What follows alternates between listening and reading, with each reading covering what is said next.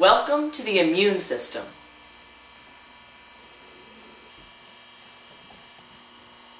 Wait, I'll do it. Today I will be taking you through some of the important parts that protect our body from invaders like bacteria and viruses, among others. Today our evil invader will be portrayed by Mr. Cat. Mr. Cat? Oh, what's the use? I'll just do it myself. Let's start with the barriers of the immune system. There is the skin, hair, and mucus. They stop or trap the germs before they even make it into the body. Gotcha! Next, I will explain all the cells that help the immune system run smoothly. First, there is the phagocyte. The phagocyte is the feeding cell of the immune system. It eats up all the trash and invaders.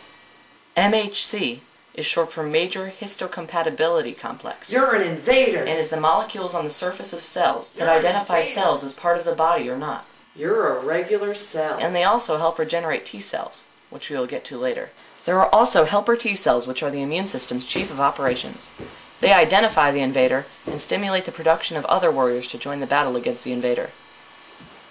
Next, there is lymphocymes, proteins that are used for communication by immune cells. They boost the immune system's response to disease germs. Killer T cells are next. They wipe out cells with hidden viruses and microbes by puncturing them.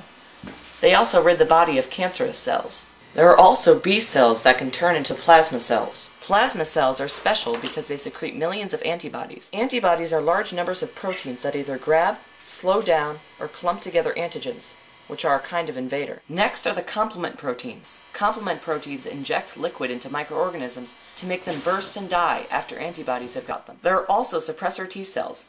After the immune system wins a battle, these cells send out chemical signals that tell the warriors not to come. Next, there are memory cells that remember invaders. If the same invader ever enters the body again, the immune system will be ready for it and kill it quickly. Now, once the battle is over, there are 3 ways of ridding the body of germs.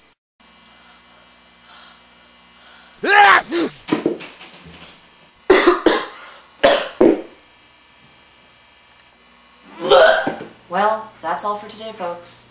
Say goodbye, little invader. Bye.